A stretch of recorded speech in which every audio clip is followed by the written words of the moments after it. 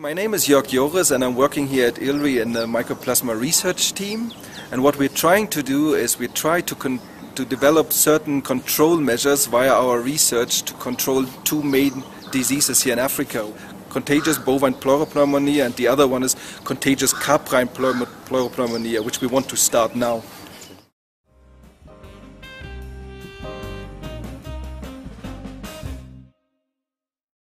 Well, that is a paper about the molecular epidemiology of the Mycoplasma mycoides cluster, which encompasses these two organisms and other organisms as well, which all affect livestock and cause disease and lots of losses for the farmers. So if you want to do some research on a pathogen and you want to develop better vaccines and diagnostic tools, you have to get a clue how diverse are the pathogens, and you have to do that hand in hand with the epidemiologist, and that is more or less a molecular epidemiology paper. It's a modern tool to really characterize these bacteria and see how diverse they are, what are the driving forces of evolution, and that is what we wanted to get out with that paper. And there was actually a kind of neat result that we showed that the evolution of that cluster of pathogens, coincided with the domestication of the ruminants.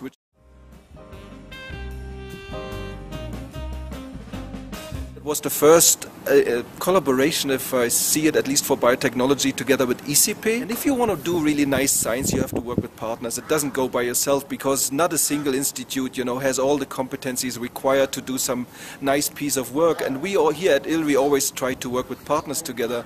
We had partners in US, in Europe, everywhere actually, in Africa. So that's why we got some nice results. And I think, within over a couple of years, we have probably one of the best Mycoplasma strain collections here in Africa, and that's actually because of that study. There were two partners which gave us most of the strains, and that's actually an institute in Switzerland that's run by Joachim Frey, and then there's an institute in Germany, the Friedrich Loeffler Institute. That was actually Martin Heller who gave us many strains, that we can build up our own strain collection here, and we are really thankful for that.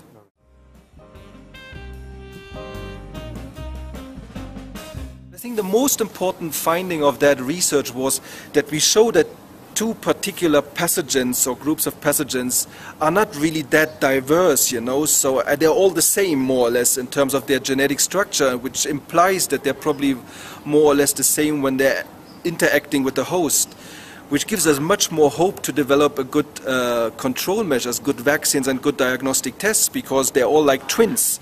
So if they are the same, if you do something against one, you can affect the other one as well.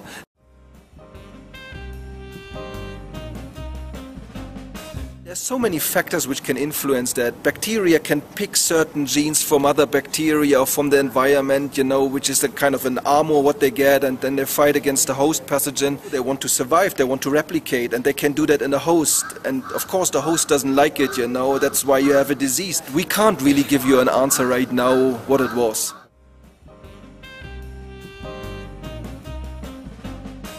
And we are looking forward now to translate our other research results in the next couple of years into better vaccines.